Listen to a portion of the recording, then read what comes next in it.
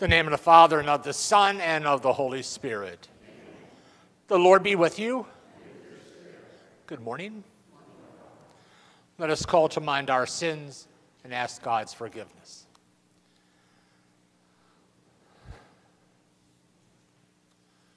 You were sent to heal the contrite of heart. Lord, have mercy. You came to call sinners. Christ, have mercy. You intercede for us at the right hand of your Father. Lord, have mercy. May Almighty God have mercy on us, forgive us our sins, bring us to everlasting life. Amen. Let us pray. O God, who teachest us that you abide in the hearts that are just and true, grant that we may be so fashioned by your grace as to become a dwelling place pleasing to you. We pray through our Lord Jesus Christ, your Son, who lives and reigns with you in the unity of the Holy Spirit, God, forever and ever.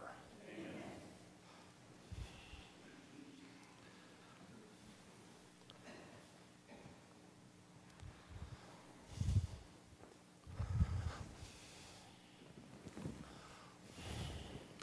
A reading from the beginning of the letter of St. James. James, a servant of God and of the Lord Jesus Christ, to the 12 tribes in the dispersion, greetings. Consider it all joy, my brothers and sisters, when you encounter various trials, for you know that the testing of your faith produces perseverance. And let perseverance be perfect, so that you may be perfect and complete, lacking in nothing. But if any of you lacks wisdom, he should ask God, who gives to all generously and ungrudgingly, and he will be given it. But he should ask in faith, not doubting, for the one who doubts is like a wave of the sea that is driven and tossed about by the wind. For that person must not suppose that he will receive anything from the Lord, since he is a man of two minds, unstable in all his ways. The brother in lowly circumstances should take pride in high standing, and the rich one in his lowliness. For he will pass away like the flower of the field. For the sun comes up with its scorching heat and dries up the grass. Its flowers droop, and the beauty of its appearance vanishes. So will the rich person fade away in the midst of his pursuits. The word of the Lord. Thanks be to God. Be kind to me, Lord, and I shall live. Be kind to me, Lord, and I shall live. Before I was afflicted, I went astray, but now I hold to your promise. Be kind to me, Lord, and I shall live. You are good and bountiful. Teach me your statutes. Be kind to me, O Lord, and I shall live. It is good for me that I have been afflicted, that I may learn your statutes. Lord, and I shall live. The law of your mouth is to me more precious than thousands of gold and silver pieces. Be kind to me, Lord, and I shall live. I know, O Lord, that your ordinances are just, and in your faithfulness you have afflicted me. Be kind to me, Lord, and I shall live. Let your kindness comfort me, according to your promise to your servants. Be kind to me, Lord, and I shall live. Alleluia, alleluia. I am the way and the truth and the life, says the Lord. No one comes to the Father except through me. Alleluia, alleluia. The Lord be with you.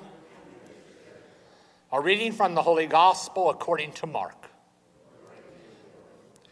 The Pharisees came forward and began to argue with Jesus, seeking from him a sign from heaven to test him.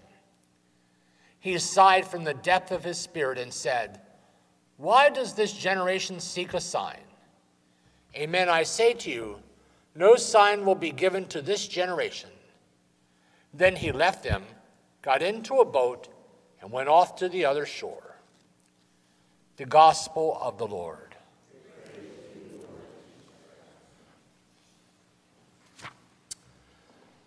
So, you ever notice in Mark's gospel where Jesus performs a miracle like yesterday, he heals the leper, and then tells the leper, don't tell anyone about this.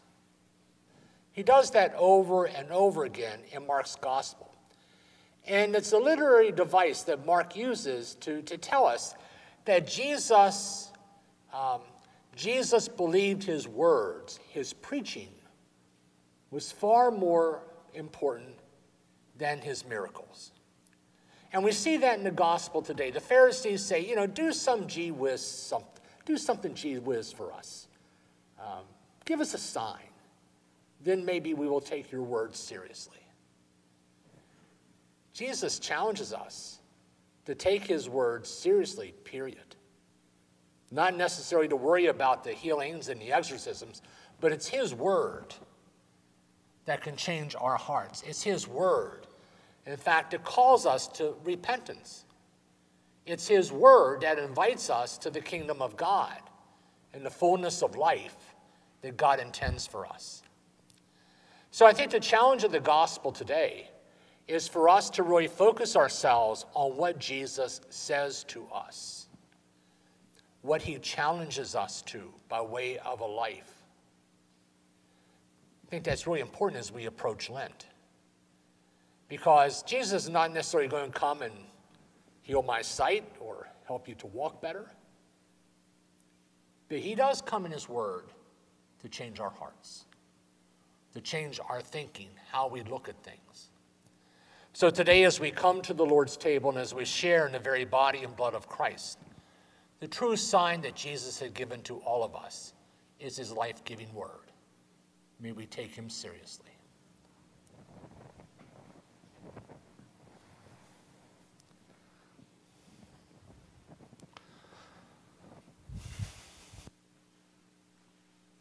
Let us stand and bring our petitions to the mercy of the Lord.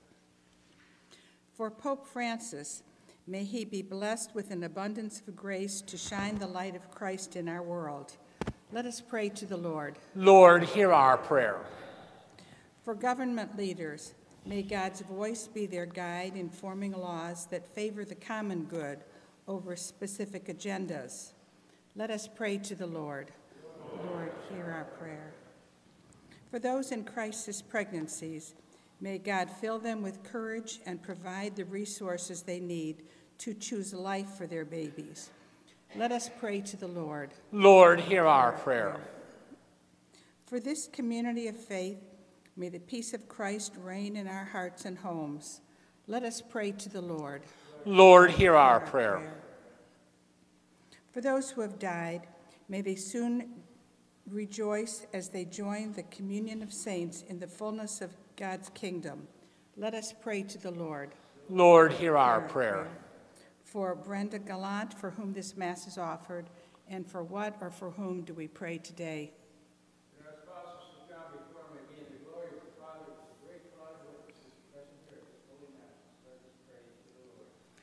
Lord, hear our prayer. For peace we pray. Hail Mary, full of grace, the Lord is with thee. Blessed art thou among women, and blessed is the fruit of thy womb, Jesus.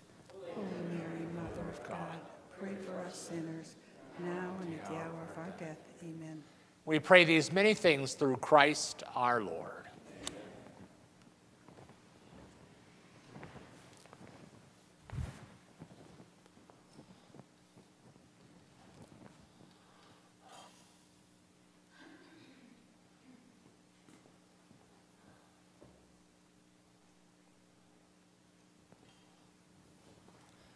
Thank you.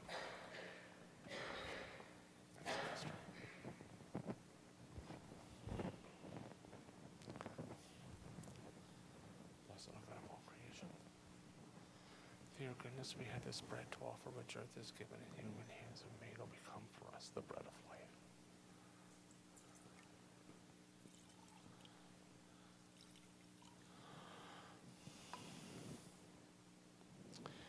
May this meal and water and wine, when we come to share in the divinity of Christ, to help him himself to share in our humanity. Blessed are God of all creation, through your goodness we had this wine to offer, fruit of wine, work of human hands. our spiritual drink, Lord God, we ask you to be pleased with us and to accept the sacrifice we offer in humble and contrite hearts. Lord, wash away my iniquity, cleanse me from all my sins. Thank you. Pray, my brothers and sisters, that my sacrifice and yours may be acceptable to God the Father Almighty.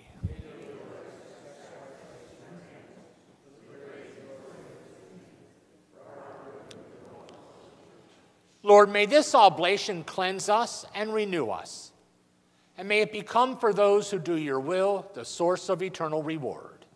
We pray through Christ our Lord. Amen. The Lord be with you. Lift up your hearts. Let us give thanks to the Lord our God. It is truly right and just, our duty and our salvation, always and everywhere to give you thanks. Lord, Holy Father, Almighty and eternal God, through Jesus Christ our Lord. In him you have been pleased to renew all things, giving us all a share in his fullness. And though he was in the form of God, he emptied himself, and by the blood of the cross brought peace to all creation. Therefore he has been exalted above all, and to all who obey him has become the source of eternal salvation. And so with all the choirs of angels and saints, may our voices be one in grateful praise as we say, Holy, holy, holy, Lord God of hosts. Full of your glory, Hosanna in highest.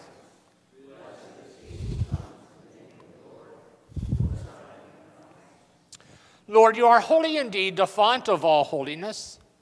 Make holy, therefore, these gifts, we pray, by sending down your Spirit upon them like the dewfall, that they may become for us the body and blood of our Lord Jesus Christ.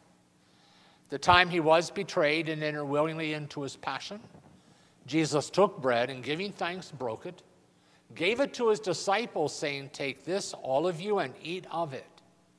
For this is my body, which will be given up for you.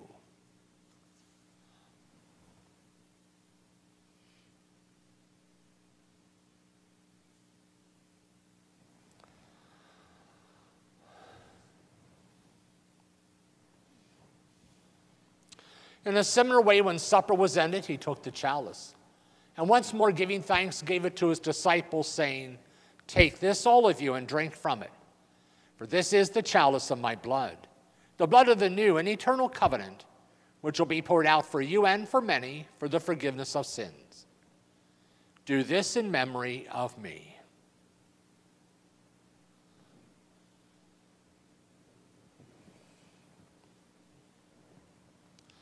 The mystery of faith. When we eat this bread and drink this cup, we proclaim your death, O Lord, until you come again. Therefore, as we celebrate the memorial of his death and resurrection, we offer you, Lord, the bread of life and the chalice of salvation, giving thanks that you have held us worthy to be in your presence and minister to you. And humbly we pray that partaking of the body and the blood of Christ, we may be gathered into one by the Holy Spirit. Remember, Lord, your church spread throughout the world. Bring her to the fullness of charity, together with Francis our Pope, William our Bishop, and all the clergy. Remember also our brothers and sisters who have fallen asleep in the hope of the resurrection, and all who have died in your mercy. Welcome them into the light of your face. Have mercy on us all. We pray that the Blessed Virgin Mary, Mother of God, Joseph her husband, the apostles, and all the saints who have pleased you throughout the ages, we may merit to be co-heirs to eternal life, and may praise and glorify you through your Son, Jesus Christ. Through him, with him, in him, O God, Almighty Father, in the unity of the Holy Spirit, all glory and honor is yours forever and ever. The Savior's command, formed by divine teaching, we dare to pray. Our Father, who art in heaven, hallowed be thy name. Thy kingdom come, thy will be done, on earth as it is in heaven. Give us this day our daily bread, and forgive us our trespasses, as we forgive those who trespass against us. And lead us not into temptation. Deliver us, Lord, we pray, from every evil. Graciously grant peace in our days, that by the help of your mercy, we may be always free from sin, safe from all distress, as we await the blessed hope, the coming of our Savior, Jesus Christ. Lord Jesus Christ, you said to your apostles, peace I leave you, my peace I give you. Look then not on our sins, but on the faith of your church, and graciously grant her peace and unity in accordance with your will, who live and reign forever and ever. Amen. The peace of the Lord be with you always. Let us offer each other a sign of peace. That's peace.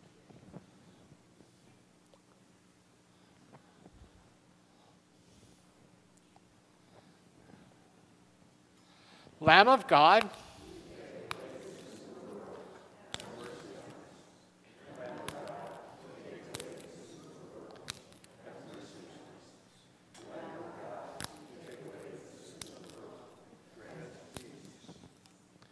Lord Jesus Christ, have faith in your love and mercy. I eat your body and drink your blood, and not bring me condemnation, but health of mind, body, and spirit. Behold the Lamb of God. Behold him who takes away the sins of the world. Blessed are those called to the supper of the Lamb.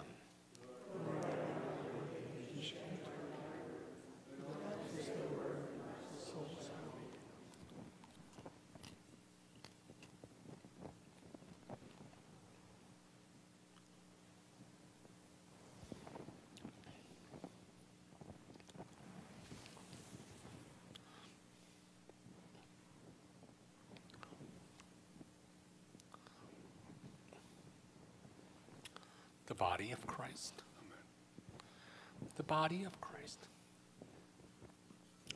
The body of Christ. Amen.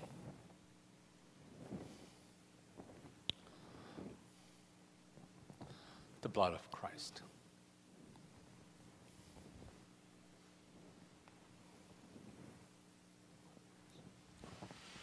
The blood of Christ. Amen.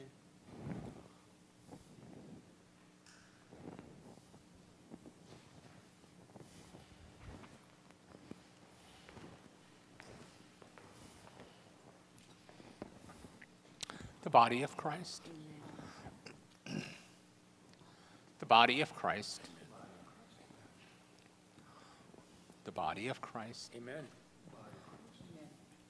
The body of Christ. The body of Christ. The body of Christ.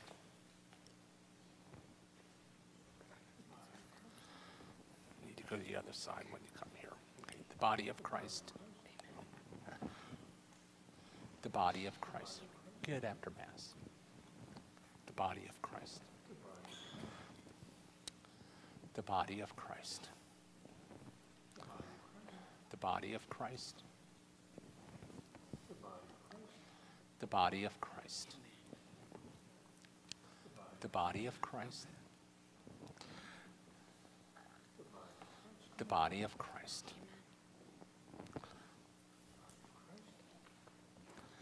The body of Christ. Amen.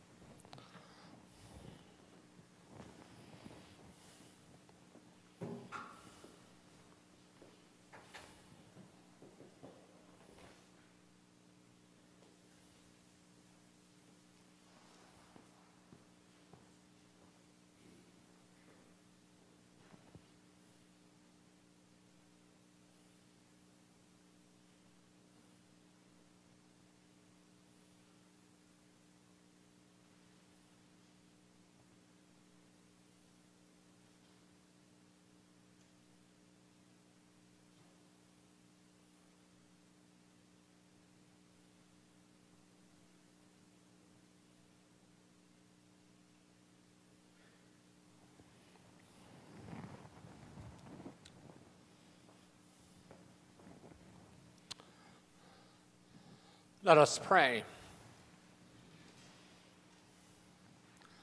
Lord, having fed upon these heavenly delights, we pray that we may always long for that food by which we truly live, through Christ our Lord. Amen. The Lord be with you. May Almighty God bless you, the Father, Son, and Holy Spirit. Amen. The Mass is ended. Go in peace. Have a good day.